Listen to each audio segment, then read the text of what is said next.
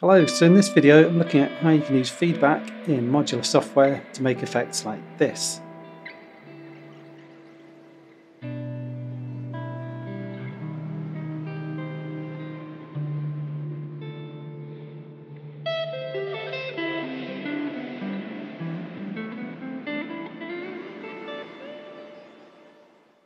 And this.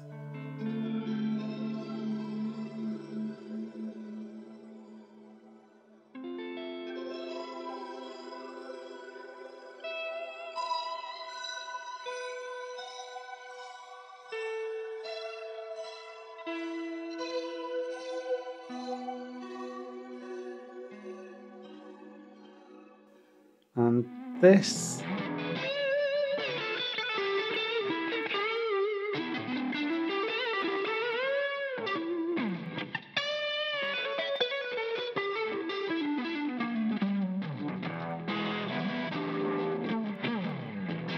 And also this.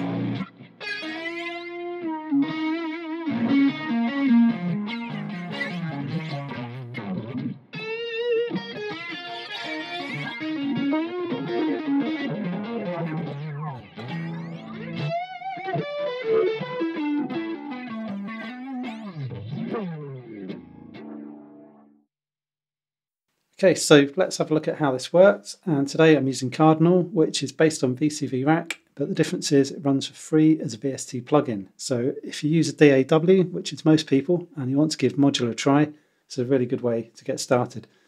Right, so here I've just got a guitar track with an amp sim and some noise reduction. Here's my guitar sound. Okay, so if we go to add a new plugin and just type Cardinal. Okay, and you want the FX version because that allows you to process sound through the plugin. So if we just add this, I've actually got a default template there. So if I open a factory patch with a factory template, okay, so this is what you get by default. We don't need all these modules today, so just going to get rid of those. And this is basically just a loop back, so the host audio just connects the sound coming through it back into itself. Okay, so the first thing I'm going to add is a mixer, and I want to use the mind meld one. I want the smaller one. Just move this into view. And I also want the expander, which is this one. And I'm going to add a reverb. Everyone's favourite reverb in VCV is plateau. And I'm going to stick this on an aux send.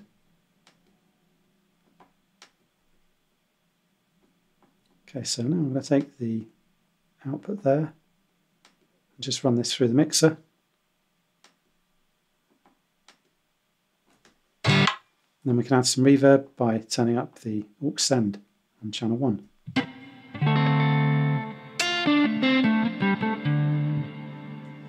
Bit too much maybe, turn that down. So there's a basic guitar effects patch. Now if you haven't used Cardinal before, it's actually quite a nice reverb for free. So there, if you want a free reverb, you can just download and install that. And all the modules are included, ready to go. So let's have a look at using some feedback. And to demonstrate this, I'm going to use a frequency shifter, which I now can't find.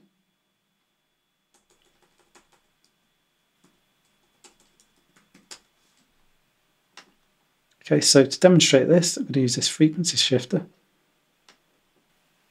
And I'm going to put the connections through there like that.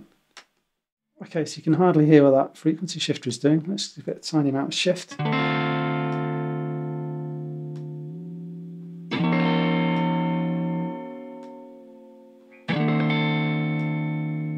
When that's on a very small setting, you can hardly hear what that's doing. So let's have a look at how we use feedback. So the first thing I'm going to do is add a second mixer, this one here. Now instead of going into the frequency shifter, I'll take the inputs into the mixer first, turn up that channel, then I'm going to take the outputs into the frequency shifter like this. Now what we can do next is you can run one output into more than one input. So what we're going to do next is just double the outputs back into a mixer channel so we get some feedback. You can either do this by holding down Control or Command on a Mac, or you can just drag the cable the other way. So now this is actually feeding back into the mixer. And you can hear that effect increasing as you turn up the gain on that channel. Which makes quite a nice uni-vibe effect.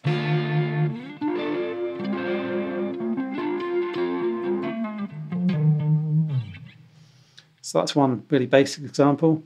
Let's have a look at a few of the other patches. So this one uses the pitch shifter and a delay loop.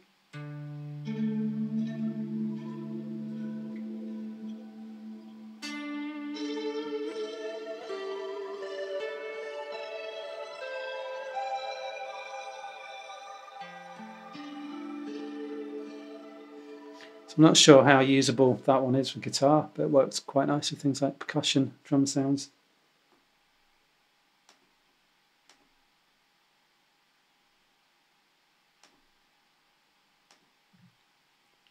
Okay, this one uses a reverb which is actually based on an alternative firmware of Clouds, the kind of classic Euro Rack module. And that's pretty strange, to be honest.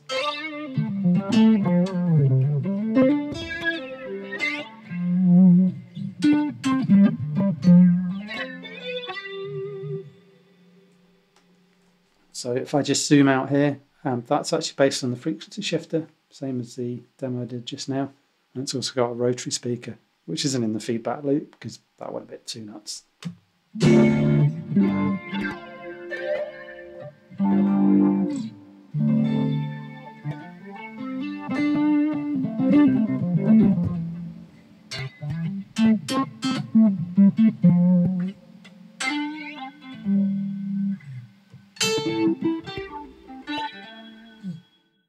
Okay, and the last one I'm going to demo is an infinite reverb.